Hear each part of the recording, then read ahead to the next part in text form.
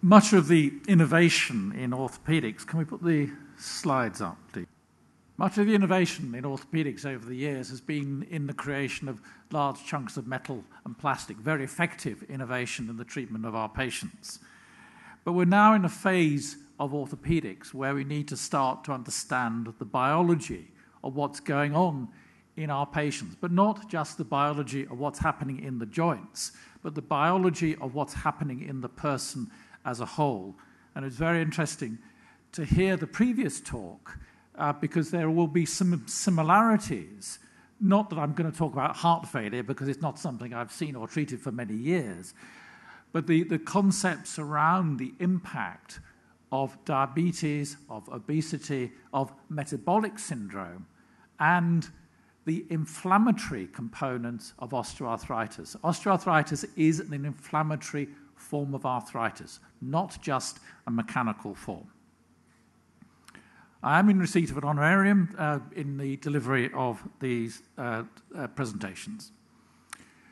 We all know that worldwide osteoarthritis is the most common joint disorder.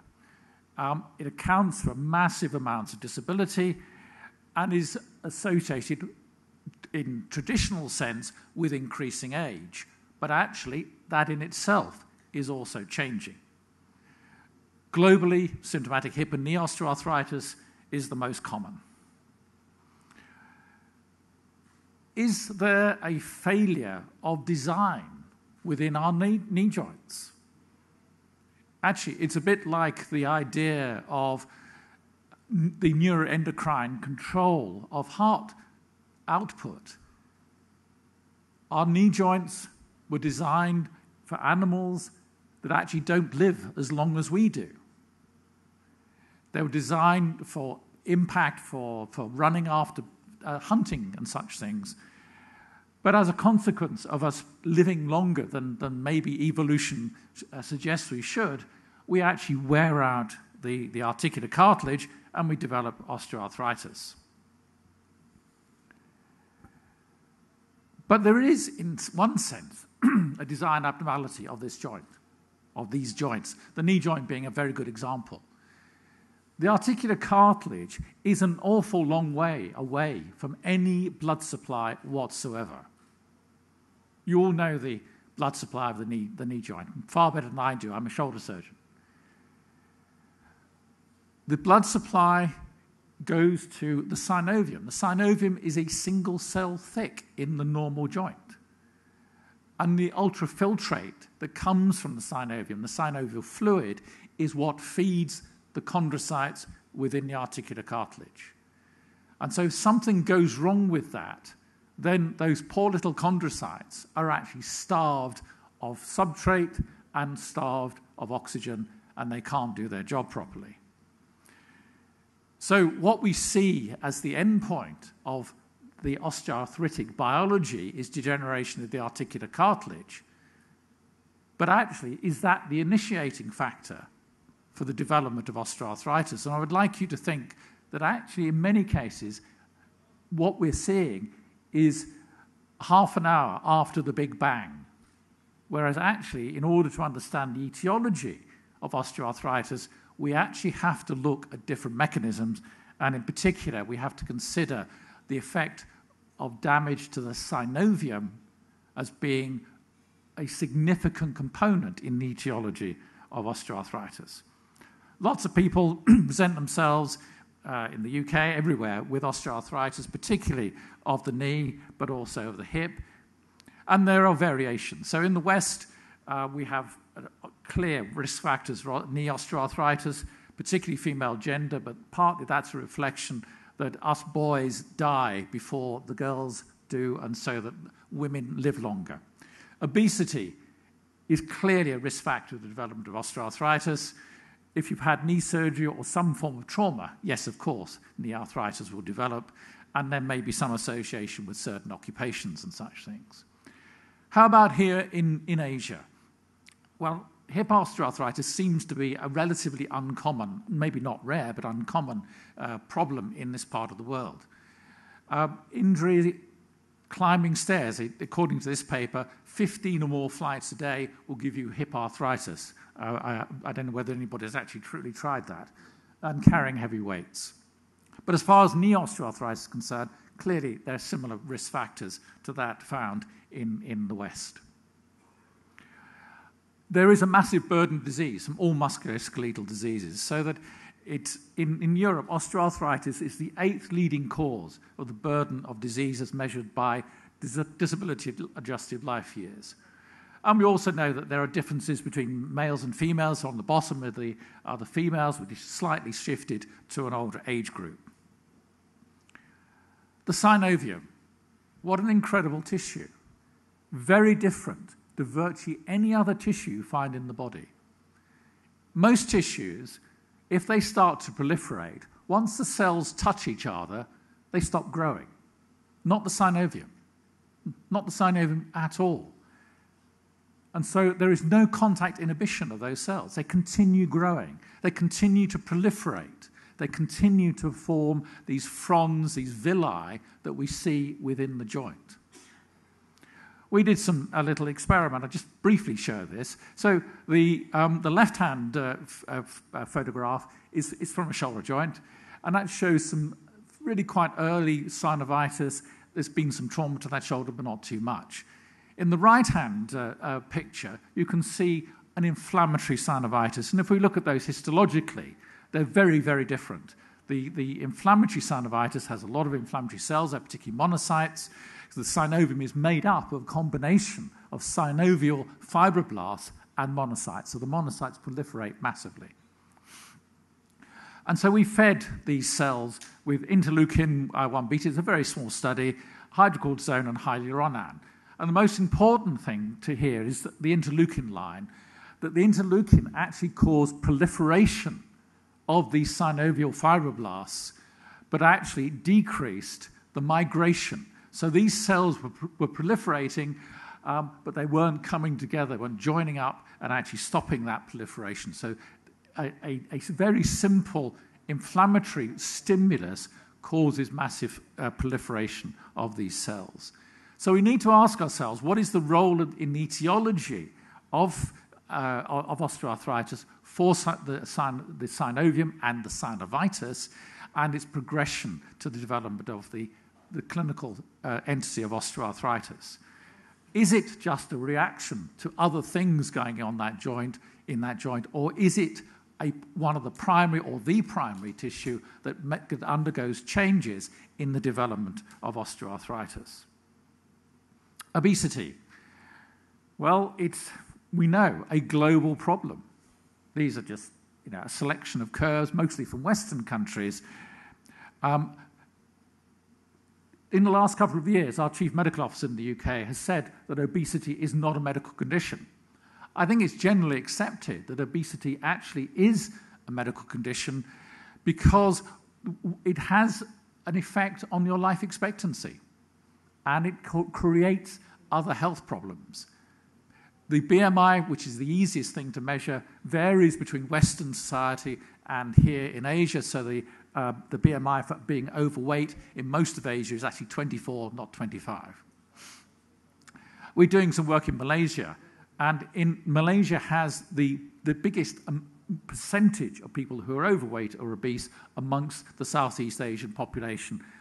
And 44.2% is actually more than that, and is becoming increasingly a big problem. 2013 figures, 2.1 billion people obese globally.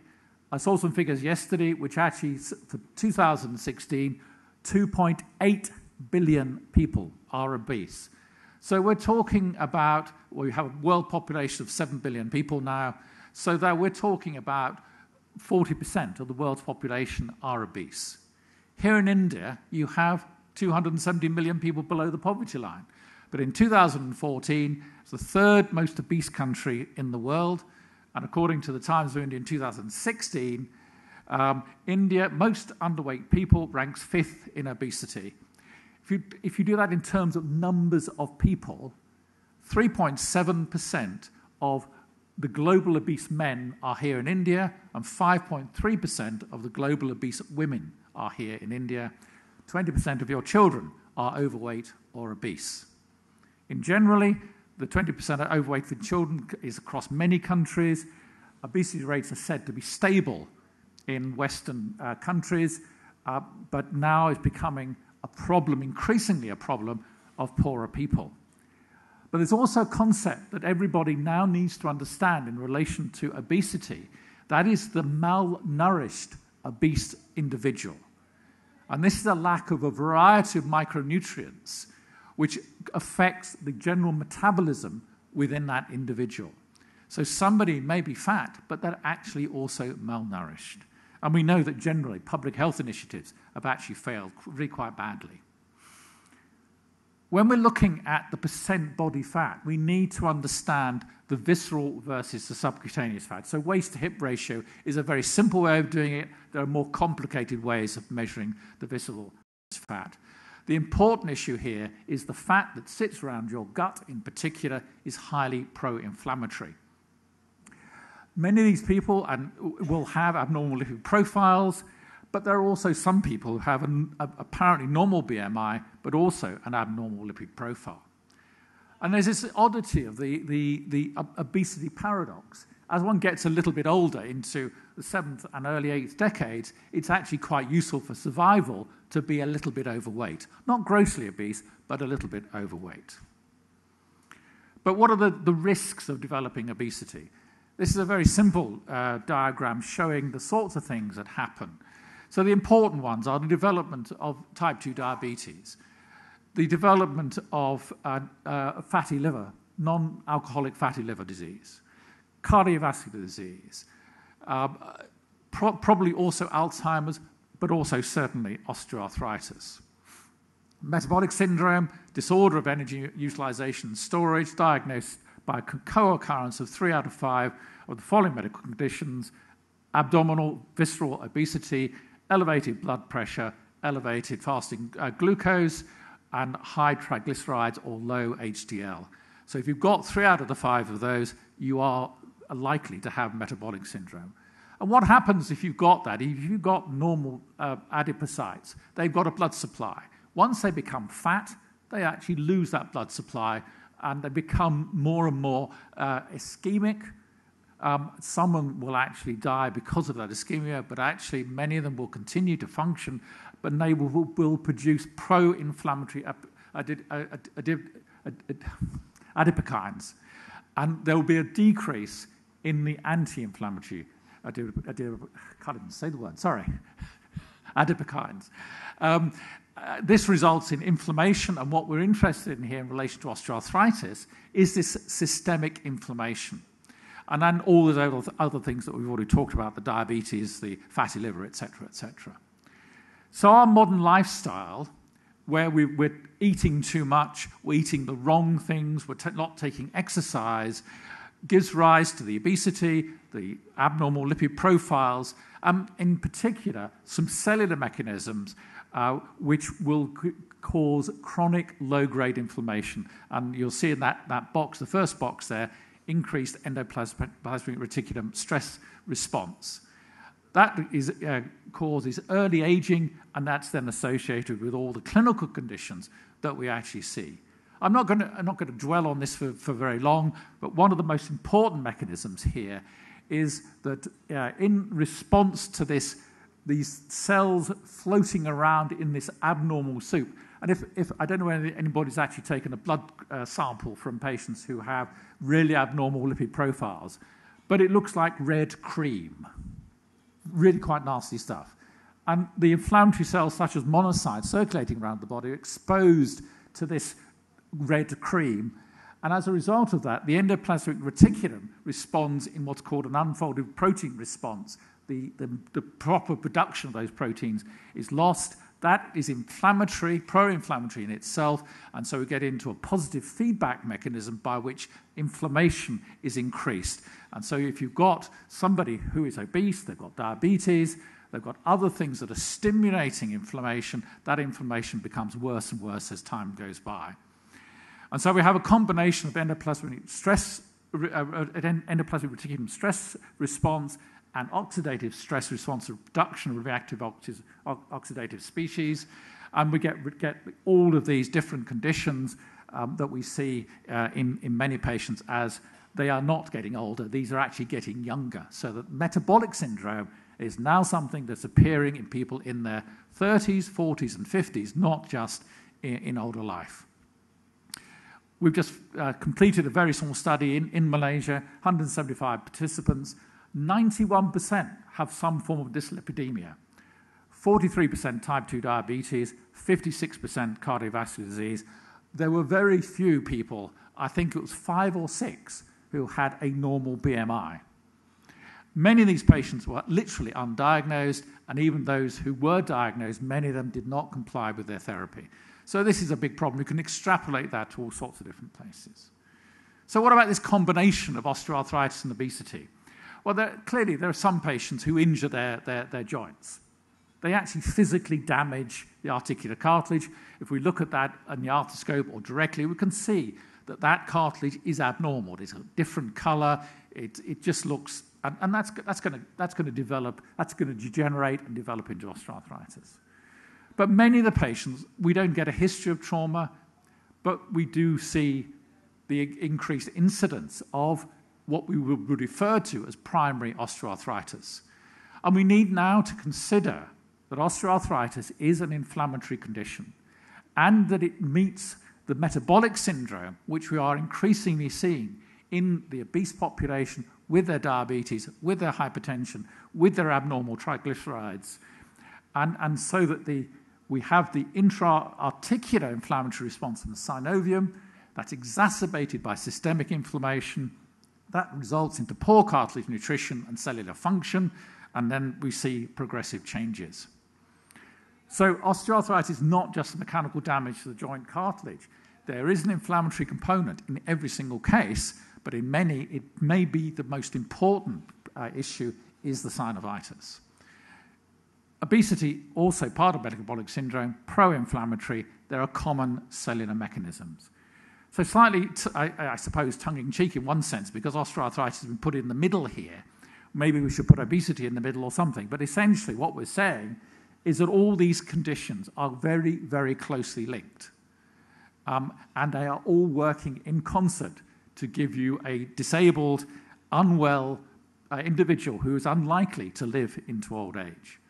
If we look at the data from the National Joint Register in the UK, the number of joint replacements is still increasing. The number of obese patients who are receiving joint replacements is increasing, though in the UK now, some surgeons are saying if the BMI is over 35, they're not going to get an operation. But most importantly, from the NGR data and other data, the patients who are receiving their first joint replacements are becoming younger and younger, and these are all obese patients. Very briefly, I just wanted to show you the earlier results of an experiment which has now gone to a much bigger study.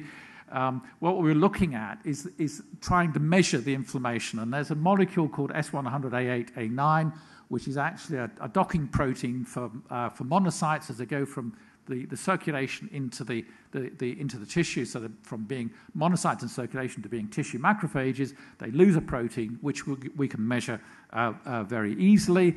If the S100A8A9 increases, that means that more monocytes are being recruited. And we started off this experiment because we were interested in aseptic loosening.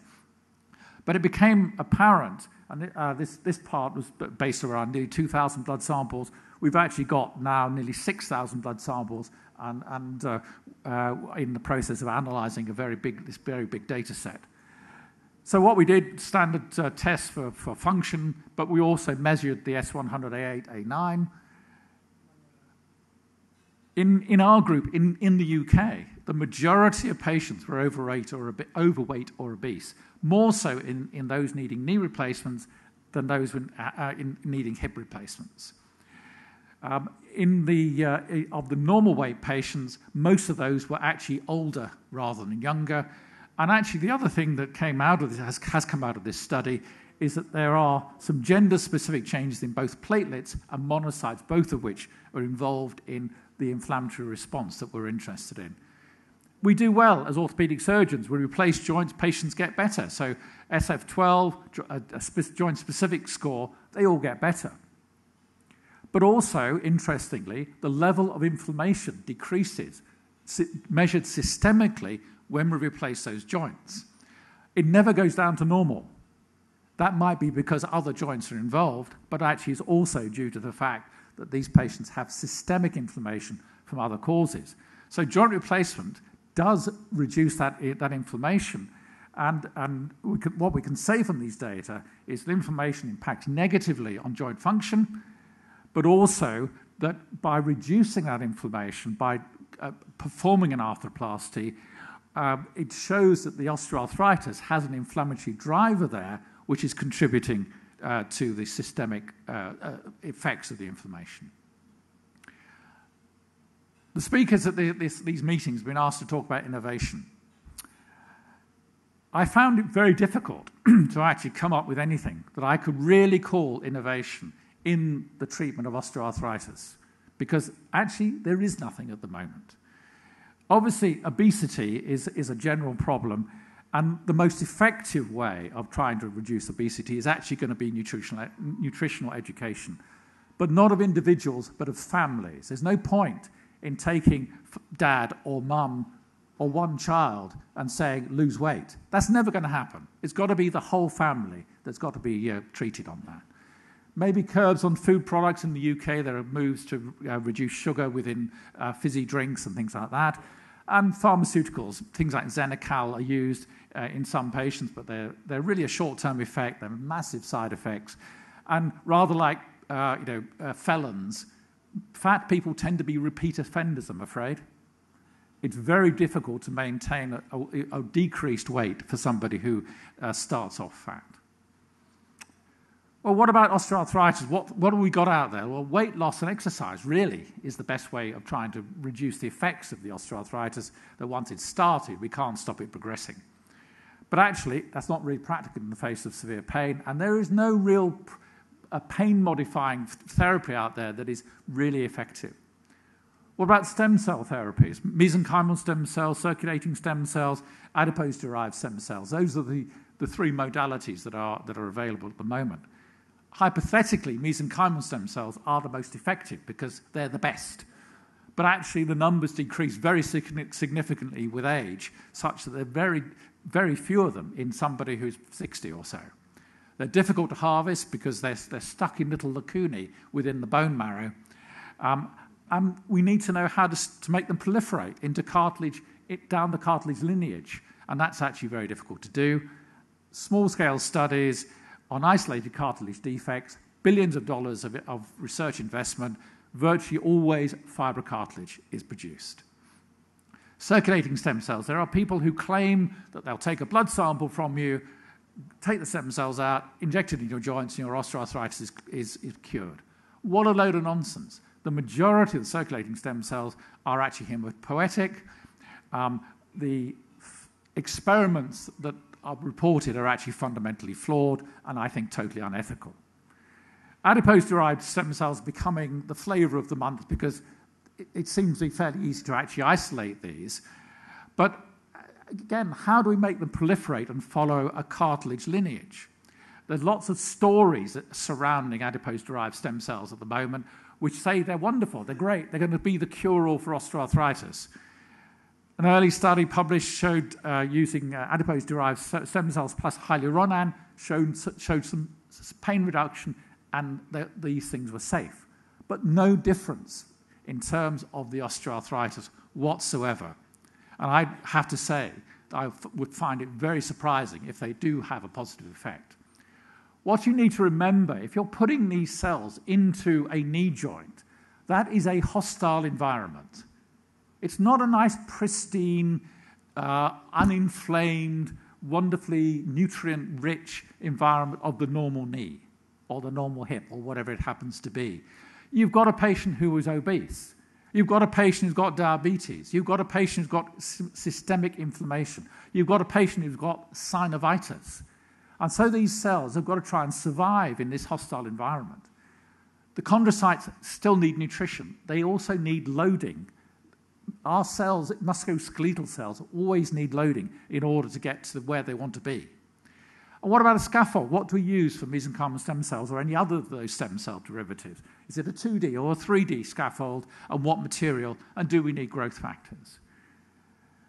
There's virtually no experiment studying mesenchymal stem cells and or chondrocytes in this hostile environment. We're actually just about to start some experiments in rats, diabetic rats.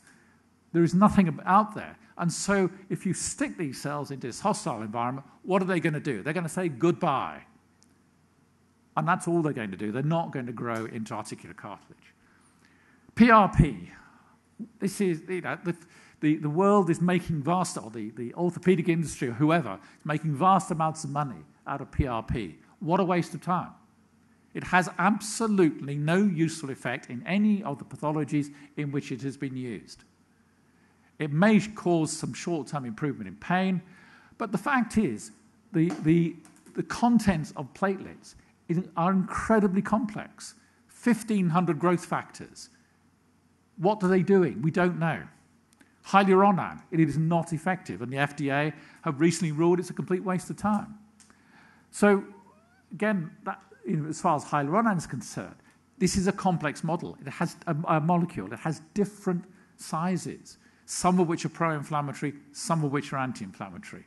So there's a lack of understanding of the complex nature of the hyaluronan molecule. So patients who are obese with osteoarthritis require joint arthroplasty at a mean of 59 ages. That's from our study based on 3,000 patients. Patients with age-related hypertension, so they don't have metabolic syndrome, 74 years. So if you've got metabolic syndrome, you are 15 years younger in your first joint replacement. So obesity is not just a problem of weight in terms of the development of osteoarthritis. We have very good existing treatments for the osteoarthritis, but what's the future? Probably the use of stem cells in some way, but actually we need to do a lot more work to understand it. So obesity, metabolic syndrome, and osteoarthritis, they all contribute to the total systemic inflammatory load. Joint arthroplasty reduces the measurable inflammatory load, but never to normal. And of course, osteoarthritis affects multiple joints, so there's lots of inflammatory stimulus there. And many of these patients have multiple comorbidities. So we conclude that the inflammatory components of obesity and osteoarthritis interact. The molecular mechanisms are probably related to endoplasmic reticulum stress responses, but joint arthroplasty does reduce inflammation. We've got a global issue here. It's an increasing problem globally, but in the West, maybe obesity rates are stabilized. From an orthopedic point of view, we're doing joint replacements younger because of the obesity and the metabolic syndrome, not because what we do is better. We need to have health improvement strategies that target both problems, especially in younger people. And as far as innovation in the future, we actually need to understand the fundamental research of chondrocytes and the related tissues within the joint, and not go straight for product development, which has been the case in the majority of the so-called innovations in the treatment of osteoarthritis. Thank you.